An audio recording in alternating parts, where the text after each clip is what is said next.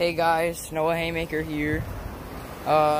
Today we're gonna do something a little different in this video. I got this idea from Brave Wilderness. Check them out on YouTube. I'll link them in the description. But anyway, I'm in the Outer Banks in North Carolina, and I'm gonna purposely get stung by a jellyfish and see how it feels. So we're just gonna look for some jellyfish and yeah. Alright, so we just caught a jellyfish from in the ocean. It's pretty big. That's next to my foot, so that's huge. But what we're gonna do is we're gonna pick it up, and I'm pretty much just gonna let it sting me. And we're gonna see how it feels. Alright. So we brought the jellyfish up in a bucket. Yeah, there's fish, stop. And it's still alive, and you could see it moving. At least I can from here. So I'm just gonna pick it up and let it sting me on my arm somewhere. Alright, let's try to get this out. We are so afraid, but we'll take it. What do you mean we're afraid? Oh. Okay, Gabriel, you record. Alright, so I am about to get stung by a jellyfish. 3, 2, 1. Okay, I made it touch me. The tentacles. I know that jellyfish stings don't hurt right away, but we'll see what happens. Oh, it got slime on me.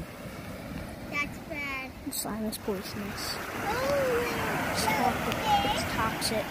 are you really bad? I don't know, let's just wait. I think it takes about 5 to 10 minutes, so we'll come back then and see what happens. Alright, so it's been like 3 minutes, and my arm is starting to sting, and it's getting a little red right there. Feels kind of like a bee sting. It's kind of a weird feeling, I can't really explain it, but it's like a bee sting, but it itches at the same time. So I don't really know how to explain it, but I know it usually lasts for like 20 minutes, so we're just gonna wait it out, because I don't think it's gonna get any worse than this, so it doesn't sting that bad. So I'll be back in like 20 minutes when it stops stinging. Alright, so it's been like 15 minutes, I would say, and it already doesn't sting almost at all.